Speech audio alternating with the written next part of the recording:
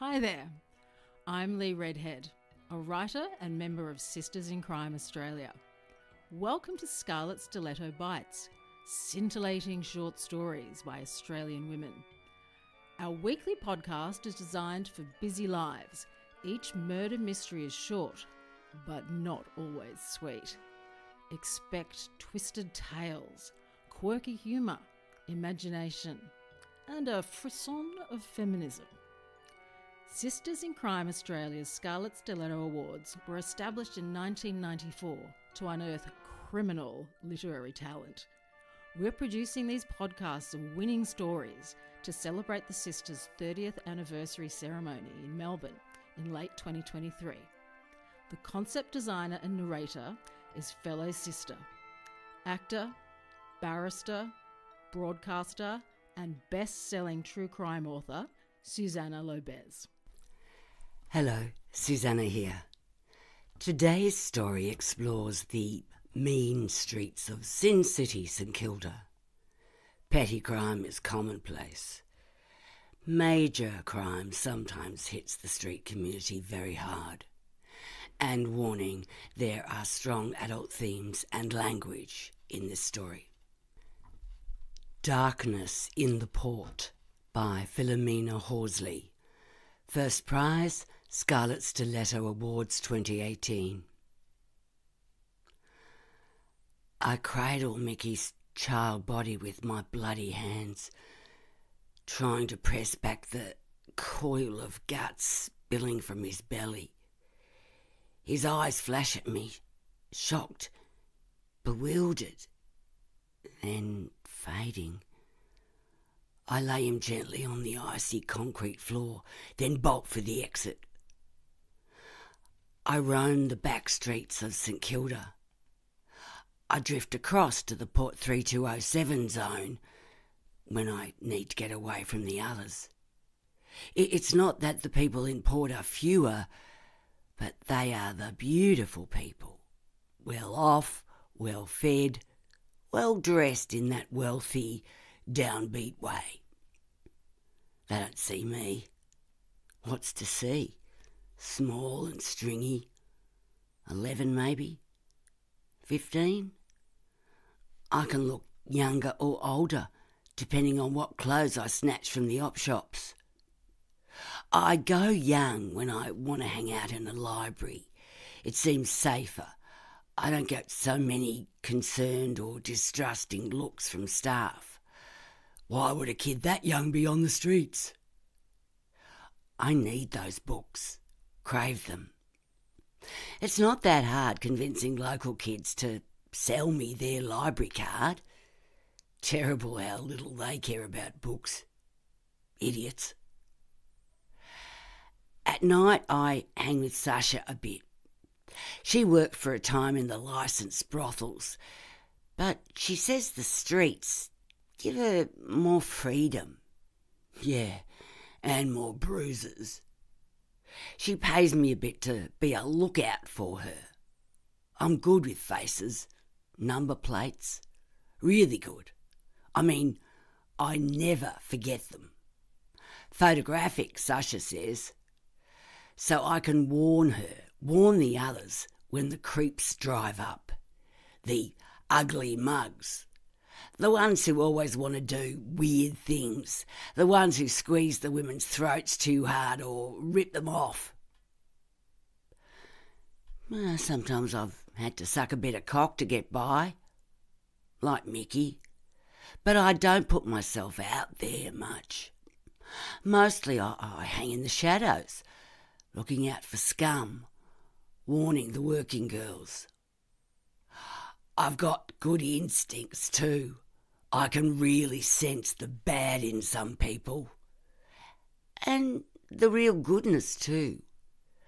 The women say I have a gift. That's how I knew Shelley was safe. She used to visit the libraries a lot. That's how we met. And sometimes I would carry her books home for her. But it's got too hard for her. She's too stiff, too creaky, she tells me. So now I take her card and go to Port's library and choose her books. She likes romance, crime, any of those grand stories from English history. Best if they're in big print, though. Of course, I can remember everything she's read, so I don't get the same ones. I expect the staff think I'm her family. I deliver the books to Shelley and have a wash-up, all my clothes, and she makes me a meal. Then we sit together on the couch and read. I can stay and sleep on the couch if I want to. I know she knows I'm on my own, and she won't tell. But this'll all end soon. Her family started coming around now. Not because they care. No, not that. They just want to move her into a home so they can take her home. She got no hope against that lot. Anyway, I'll have to find another option soon. Maybe Alice. She's a really good person. I just feel it. She works in one of the libraries I visit. I think she has me sussed. She was cautious and friendly when we first started chatting, not in my face. I think she knows I'll scram from that place, not to be seen again, if she mentions help, people who can help, services, or whatever. We talk books mostly, safe stuff, but I know I impress her with my ideas. I can relax a bit with her, though I try not to. I can tell she likes me. She's curious but careful. Like me. I know where she lives. I followed her home carefully, so I know she lives alone. It's off Graham Street, a worn-out looking house, one of those places with an old laundry and toilet still outside. I've used that space a few times to wash up, being really careful to leave it as I found it, nothing out of place. Sometimes I have a look inside. Alice's house is full of books. Piles on the kitchen table, on the floors, by her bed. I can't see their titles through her windows, but those ragged stacks of stories warm me every time. At times I've been tempted to climb inside and borrow a few, but I respect Alice and I just don't steal from people. Except from op shops. They're supposed to be there to help people like me anyway. And from stupid rich people who leave their stuff in their cars, practically giving it away. I'm hanging out with Sasha and some of the others. It's pretty early still, but it's gloomy. Winter feels harder, colder when you're near the sea.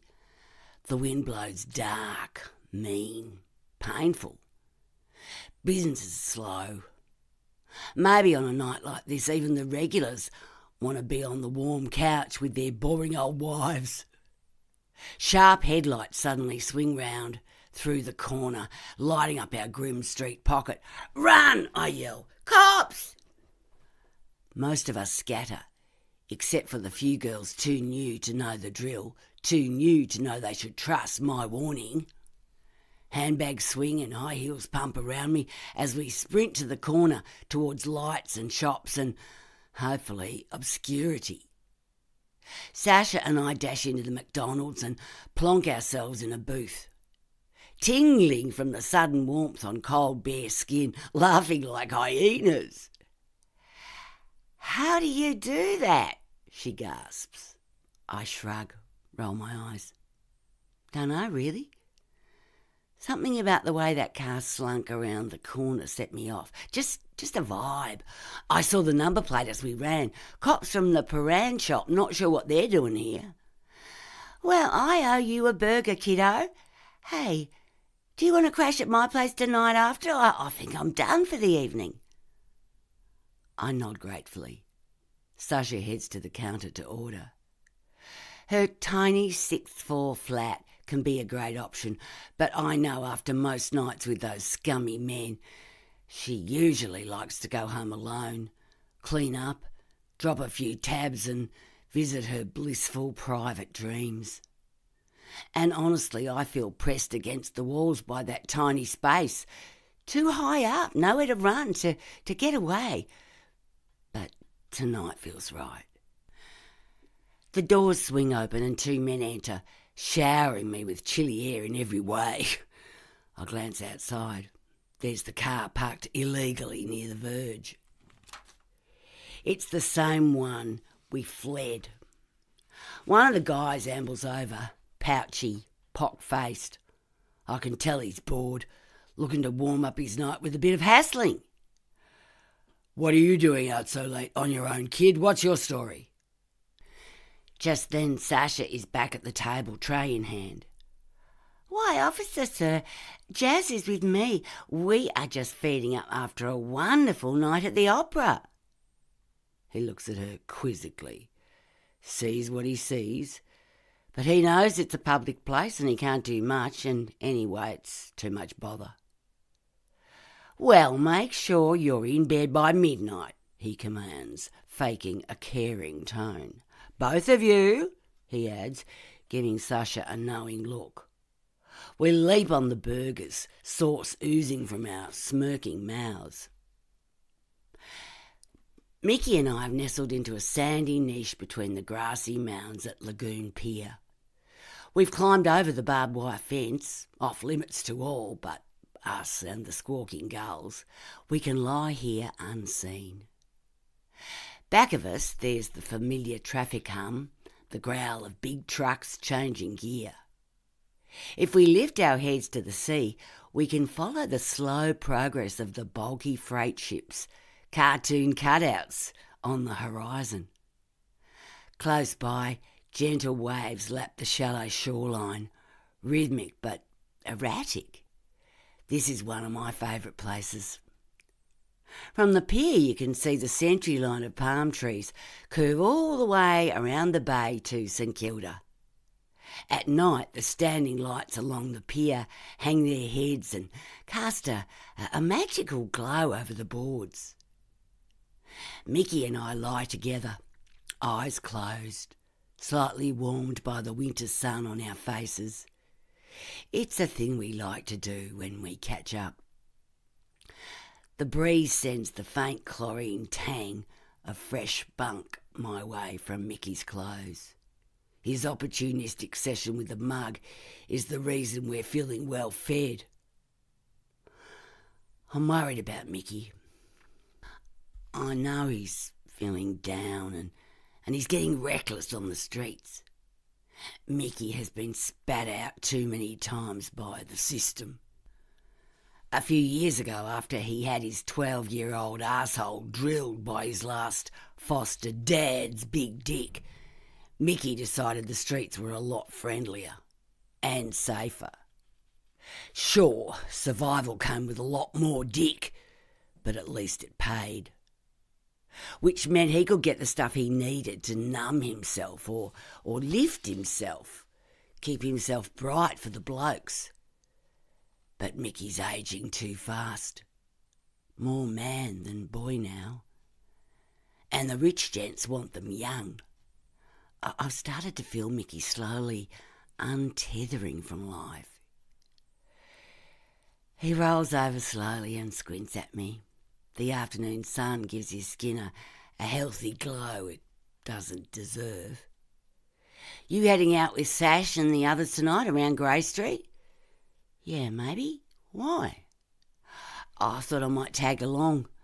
There's a spot nearby where I've got lucky a few times in the past. Simple stuff, blokes on heat, any dick sucker will do." "Oh, okay.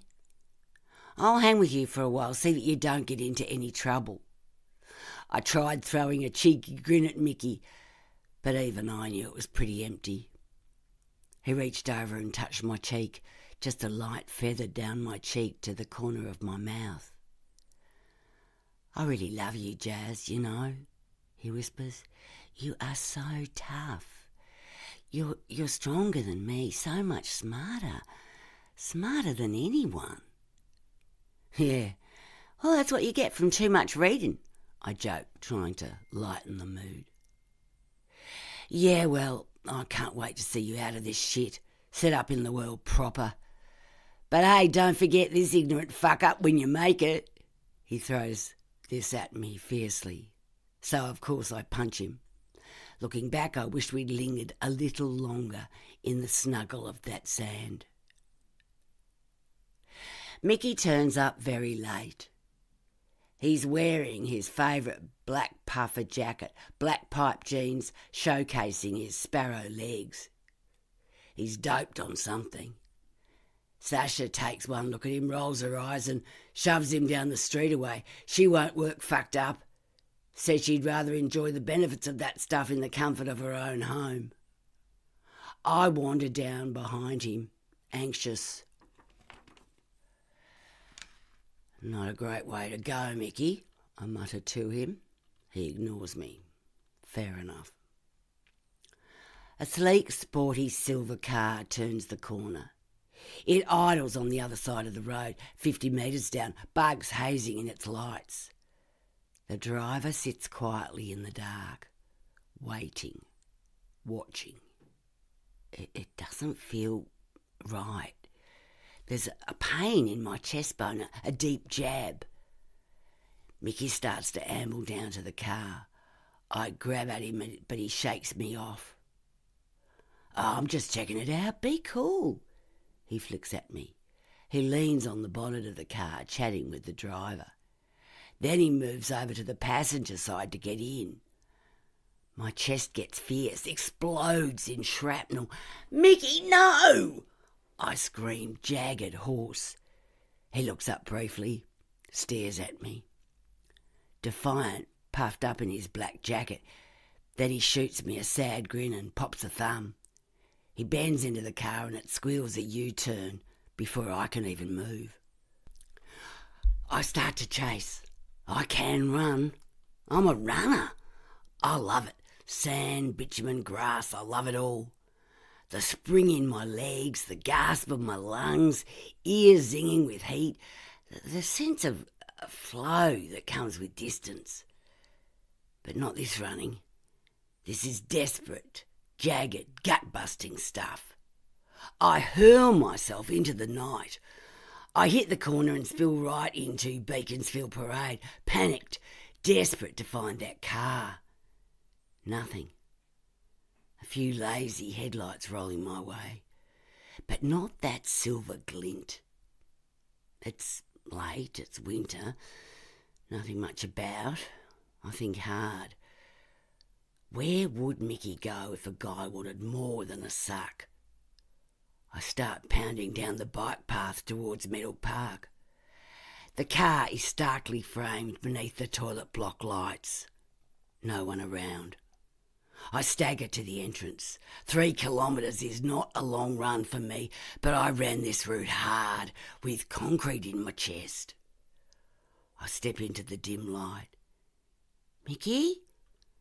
Suddenly I'm slammed hard against the wall, then dropped onto my back.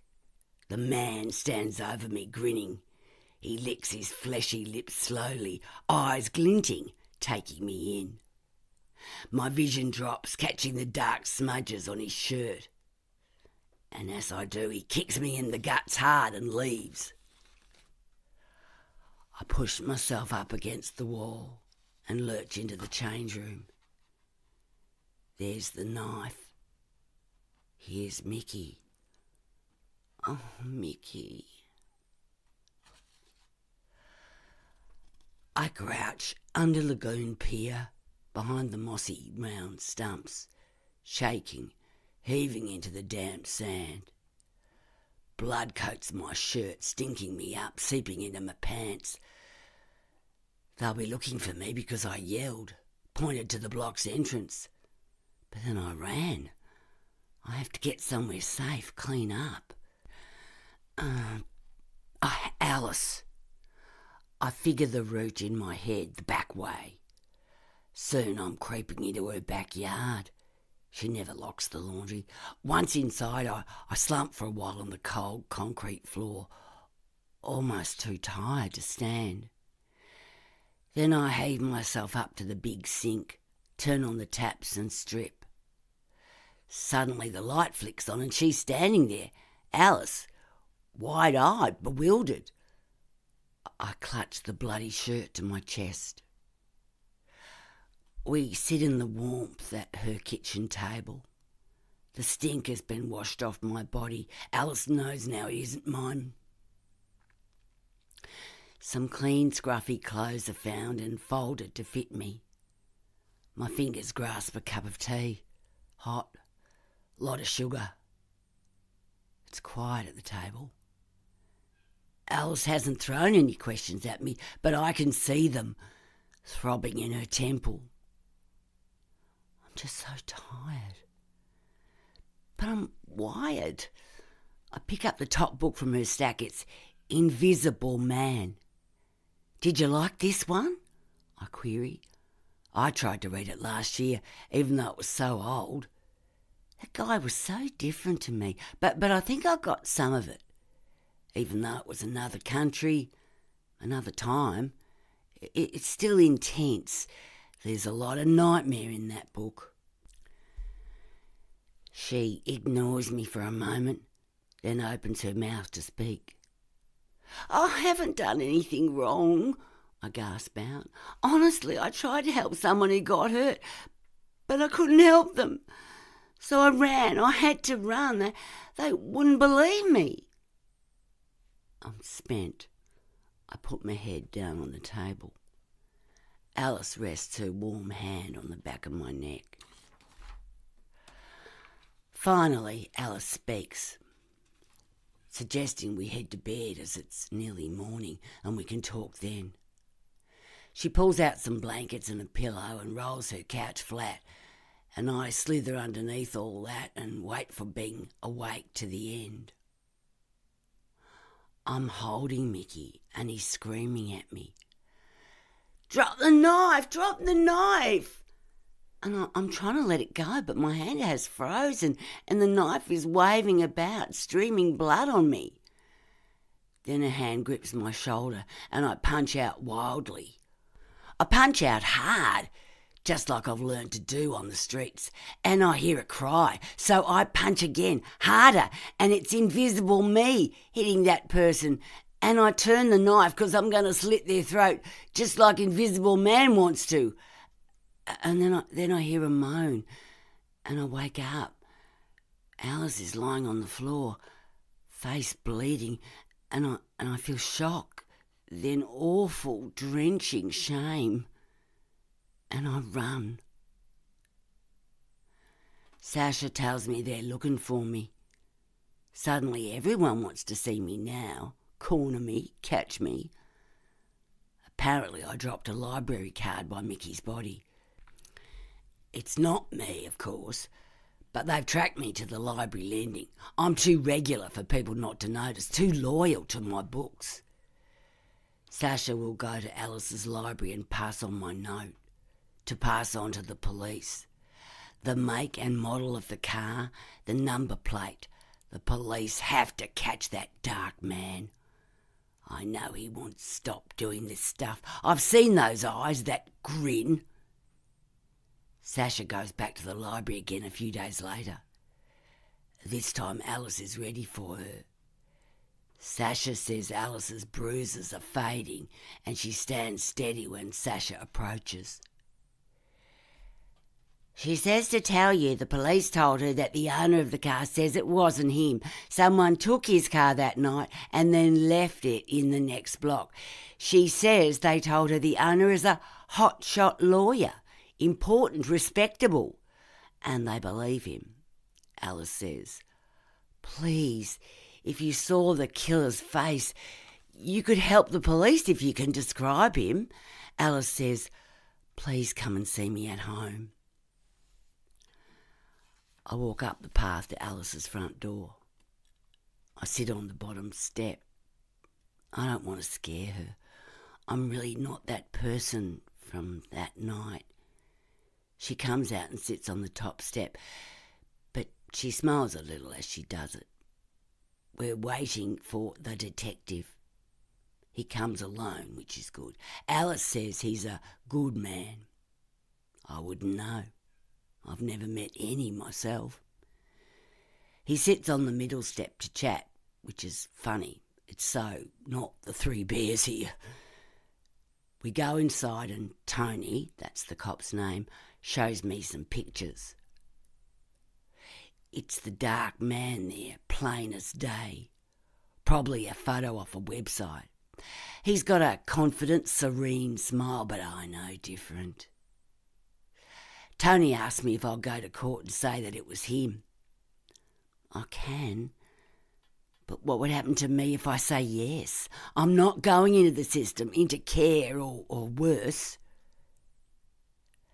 Alice says she could give me a room at her place. No strings. She and Tony talk hard. School gets mentioned.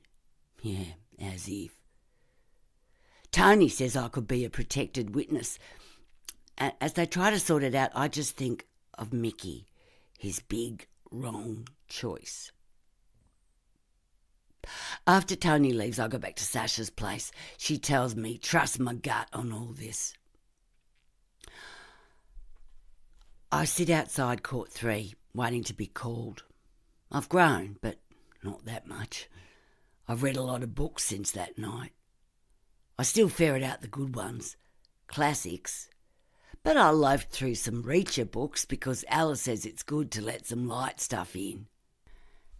Now, I'm trying to remember all the information the lawyer told me, how court works for real, not like TV. The door opens and I'm in court. There he is, the dark man. He's aged a bit, but he still looks handsome, well-fed, well-bred. He sits looking slightly perplexed, like he shouldn't even be here in this room. It's some big mistake. I'm also well-dressed. Alice made sure of that.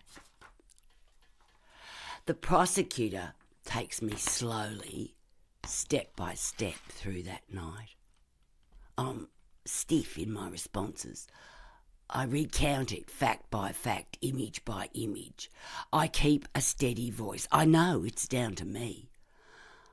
I'm asked to point out the culprit, and I do. I look at him, really look at him. He tries to stare me down, but I won't bend my gaze to him. The defence lawyer stands, and my gut grips tight. I try to breathe, slow and even, just like Alice said. The lawyer starts with my life on the streets.